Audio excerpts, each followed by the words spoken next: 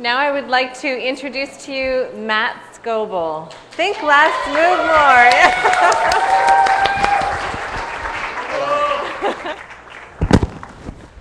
Test, the mic is working. All right, I'm told I can actually move down here. I think I'm okay. So I want to talk first of all about the first 27 years of my life. And outside of probably the shortest lived professional basketball team in Canada history, most of the first 27 years of my life were lived up here in my head. Many great ideas that at least I thought I had were born in my head, they lived in my head, and they died in my head. I would say I was probably, pretty much an overthinker. I would come up with an idea, I'd look at all the angles, I'd find ways that it wouldn't work, I'd find reasons it wouldn't work, and then the idea would die. So what changed for me? So I had one of these ideas in Ottawa in 2008, or 2 years ago, sorry. And the idea was I was working as an Apple consultant at the time, and one of the things I noticed about the businesses that we worked with was that many of them had used Macs, and those Macs really couldn't have a new home. They didn't have anywhere to bring them. So because many of the recyclers didn't actually know how to use Macs, they didn't have the parts, they would sit in people's basements, they wouldn't be used. So on the other side of the world, my sister Renee was in Kenya, and she was working at an orphanage of 40 children that had, their parents abandoned them or lost their parents due to AIDS. And I thought about it, and I said, I talked to her over the phone. I said, how can I help you? What can I do? And she said to me, probably the most important thing for these kids is for them to be given the same opportunity that you had when you were growing up. So when I was growing up, my father brought home into my house an old 486 PC. And he put it in the basement. He didn't tell me how to use it. He didn't tell me what to do. He just put it there. And I had the opportunity to learn and use it, and it became a big part of my professional development and a big part of my career as I got older. So I had this idea. I said, I'm going to get these computers and I'm going to bring them to Africa and I'm going to set up a computer lab. So I thought about how am I going to go about doing this, and then I think if you guys have seen, or if I talked at Ignite, and I used the example of Martin Luther King's speech. And a very famous speech, and I said, what would happen if he went up there and said, I have a plan? It wouldn't have had the same impact. And you think about the wording and what he used when he said he had a dream, and I thought, there's something to this. So I went into work with a dream instead of a plan. We had a bunch of computers that were sitting on the floor at our office, and I said, those computers are going to an orphanage in Kenya. And I got all the objections, wait, how are we going to get them over there? I said, I don't know. They said, well, who's going to bring them over? I said, well, I think I'll bring them over. I said, well, when are you going to take time off work? So I have no idea when I'm going, but this is it.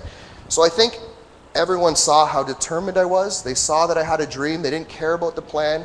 And they went over and they put my name on those Macs and said, Matt, you know what? We're going to help you. How are we going to get them to Africa? So the story was interesting for me. Over the next 6 months, we were able to raise $5,600 through helps of friends and family and people on Twitter. I traveled to Africa with 10 iMacs. It was 240 pounds of luggage in 5 lampshade boxes. So you can imagine across 5 airports, I was dragging these computer boxes with lampshades, so people wouldn't know what they were, through airport to airport, and actually brought them to the middle of Africa. So when I was in Kenya, I sat there and I went, wow, this is pretty incredible. I'm there by myself in the middle of nowhere, and I learned a lot of really interesting lessons.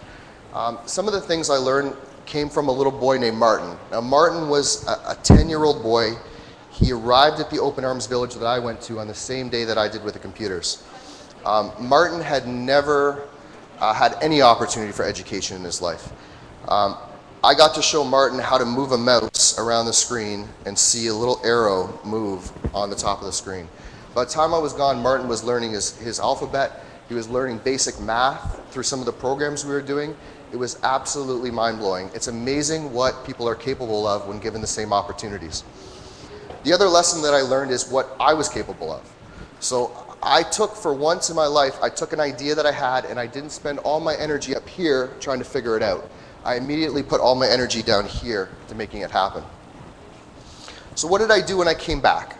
I started to apply these same lessons that I had from Africa to my social life and to my business life. I started to go to events. I found things like Sprout Up. I found things like social media breakfast that we talked about. I found things like Gen Y Ottawa. And I didn't think about what am I going to say, who am I going to meet, how many business cards do I have. I just said, I'm just going to go and see what happens. So I started to do these events. I started meeting people from Twitter. I started meeting people at the events. And for the first time in my life, I started to really feel connected to a community. So what did I do after that? I left. I left Ottawa and I came to Kitchener. Thank you. And when I came to Kitchener, you know, it was amazing. I've been to Kitchener just over a year now. And it was incredible how many amazing people I met. I used the same philosophy. I went to those same events I found here in Kitchener. I talked to people on Twitter. And there was a couple people that made this transition. It was unbelievable how easy it was for me to move from Ottawa to Kitchener.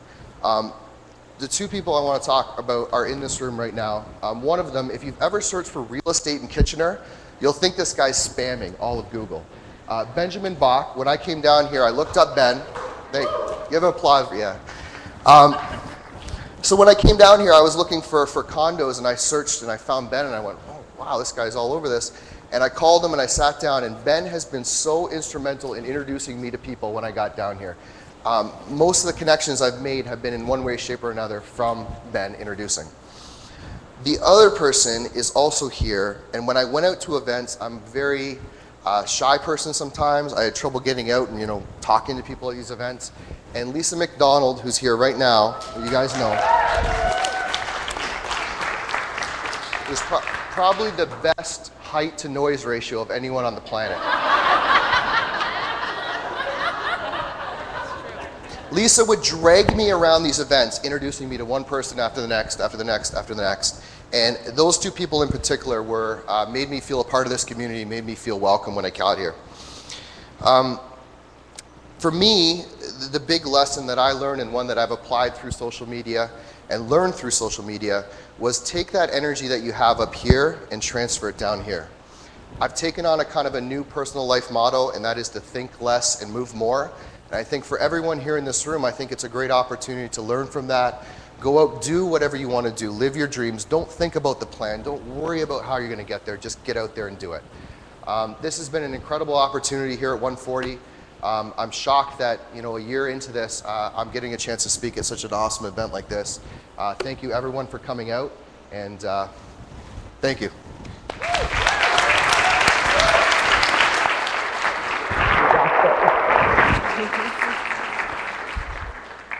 Thank you, Matt. What a great story.